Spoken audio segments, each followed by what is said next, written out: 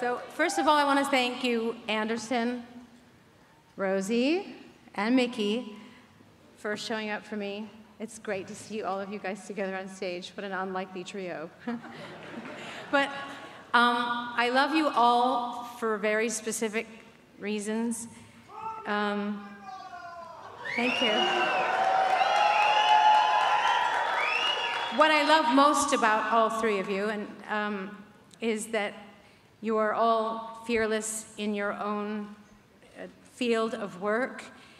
You are not afraid to take risks, and you all have huge hearts, so it's an honor to have all three of you up here introducing me. Thank you so much.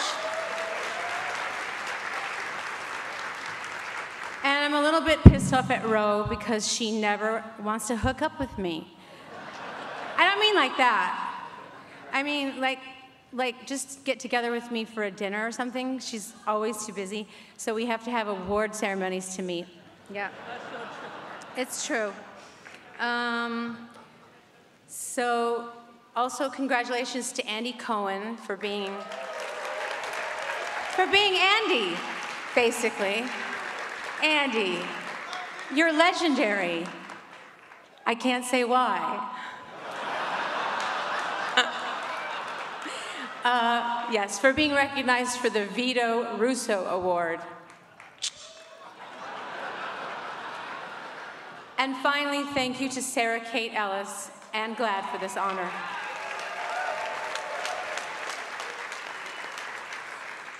Oh, there's so much to say. Let's see. Well, let's start off with the facts. 2019 is a monumental year for our community. We're commemorating the 50th anniversary of the Stonewall riots, which sparked a revolution and outcry of activism, mobilizing people from all over the country to come together and stand up for love and against brutality, violence, and hatred. Okay, here comes the me part. I sat in front of my computer last night with a Red Bull after midnight writing this speech. I do my best work at night. You understand, Andy? Yes. Why have I always fought for change? That's a hard question to answer. It's like trying to explain the importance of breathing or the need to love. Growing up, I always felt like an outsider, like I didn't fit in. It wasn't because I didn't shave under my armpits. I just didn't fit in, okay? The first gay man I ever met was named Christopher Flynn. He was my ballet teacher in high school, and he was the first person that believed in me, that made me feel special as a dancer, as an artist, and as a human being. I know this sounds trivial and superficial, but he was the first man to tell me I was beautiful. He took me to my first gay club in downtown Detroit. I told my dad I was having a sleepover at a girlfriend's house. Yep, that got me grounded for the rest of the summer. But that evening changed my life. For the first time, I saw men kissing men, girls dressed like boys, boys wearing hot pants, insane, incredible dancing, and a kind of freedom and joy and happiness that I had never seen before.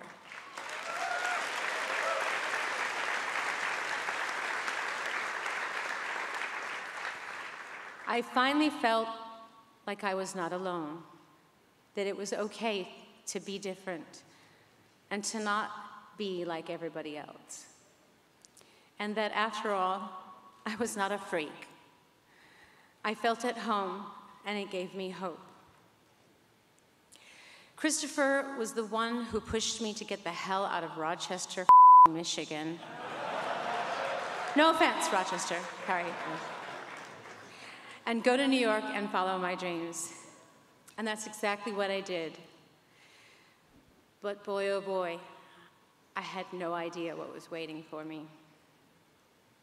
The creativity, the energy, the diversity, the electricity, the danger, the risks people were taking, the lack of inhibitions, the art, the self-expression, the nightlife, the music, the gay community,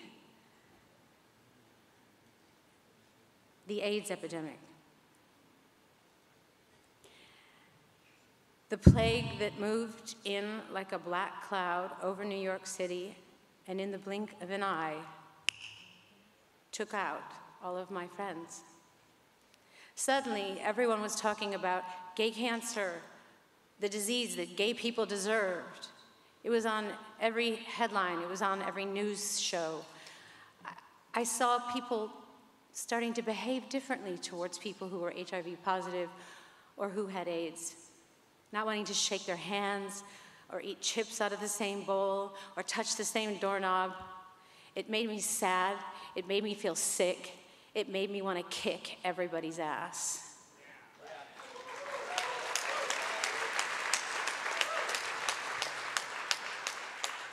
It made me want to shout from the top of the Empire State Building, what the f is going on? Why are we losing all the beautiful people, all the special ones? Somebody do something fast.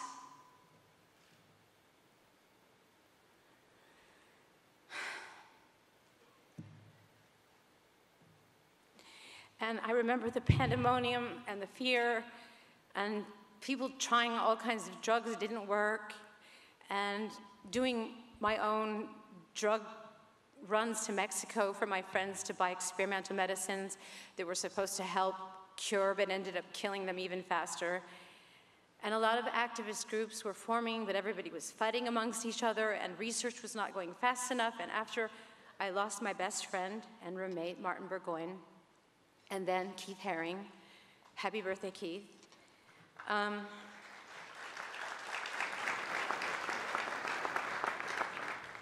I decided to take up the bullhorn and really fight back.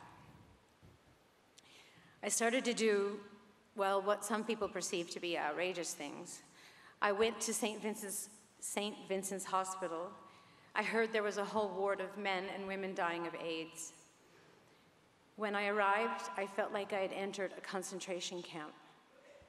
Emaciated bodies in every bed, and all these people who had been abandoned by their families and their friends and their loved ones. I decided to defy the universe and get into every bed and put my arms around as many humans as I could and make them feel loved and human.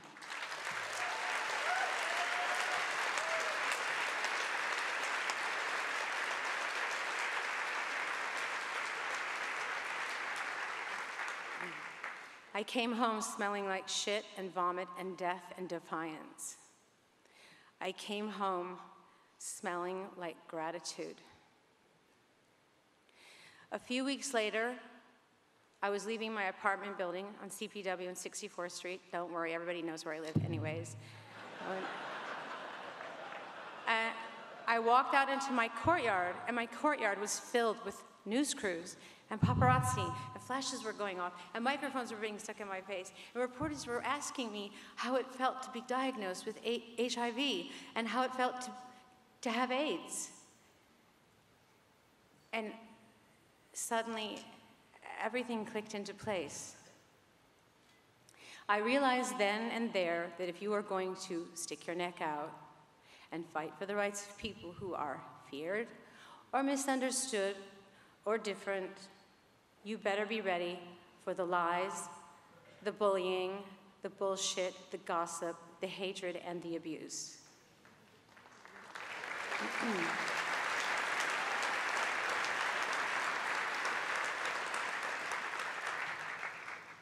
These were dark days for all of us, but I never gave up because it was the gay community that embraced me and gave me life and the courage to be me.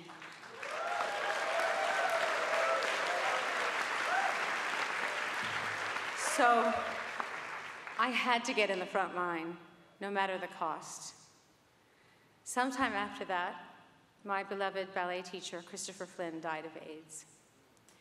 And somewhere in all of that craziness, I became a creamy, smooth pop icon goddess.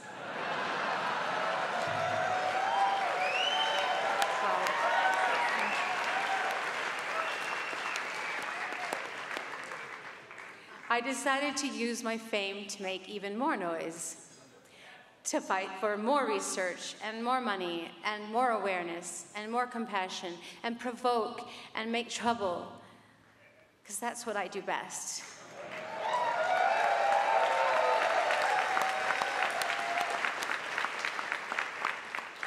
When I made the film Truth or Dare, I had no idea I was going to...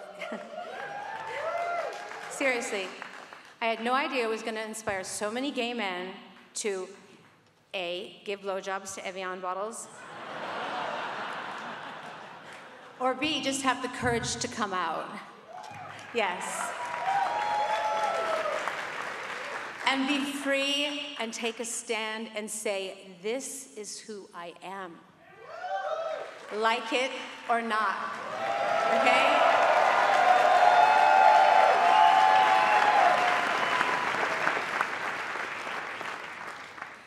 When I look back and watch that film, I am horrified by my brattiness. But I'm also proud that it gave so many people hope.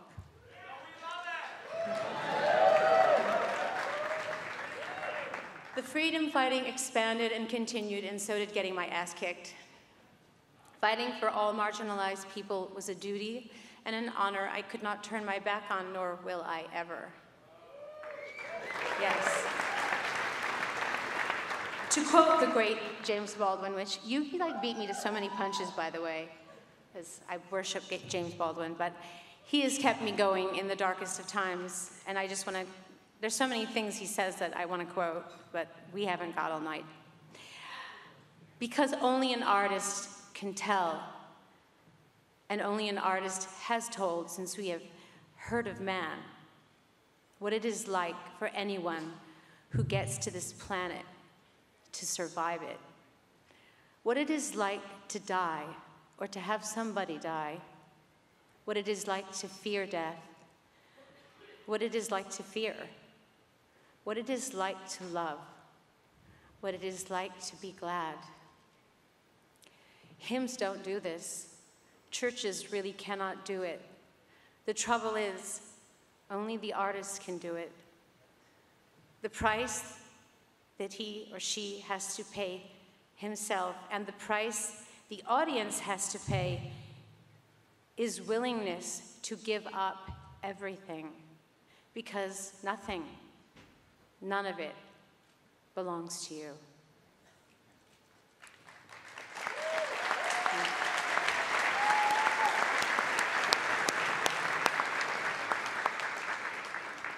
So 14 years ago, I heard about an AIDS epidemic in Malawi, a country in sub-Saharan Africa that I'd never heard of before, embarrassingly, a country that had left over 1 million children orphaned by AIDS.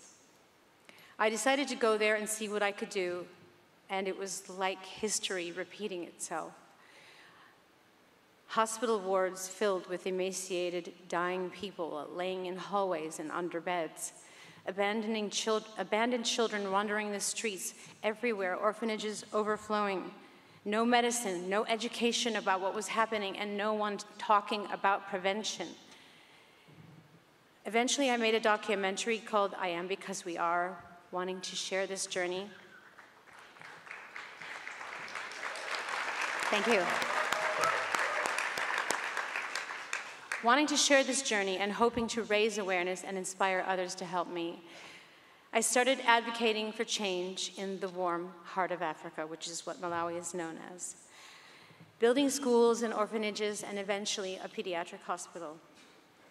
It is here that I met and adopted 4 of my 6 most beautiful children.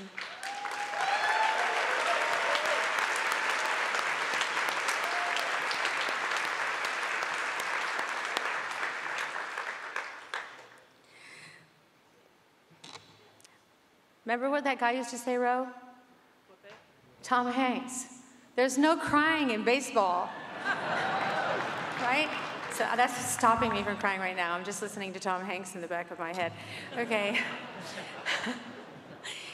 To quote a song on my new record called Extreme Occident, life is a circle. Death and loss brought me new life, brought me to life, brought me to love. And so we are back to the beginning of my speech, the importance of love. Because as soon as you really understand what it means to love, you understand what it takes to become a human being. And that it is every human's duty to fight, to advocate, to do whatever we can and whatever it takes. Madam X is a freedom fighter. Thank you very much.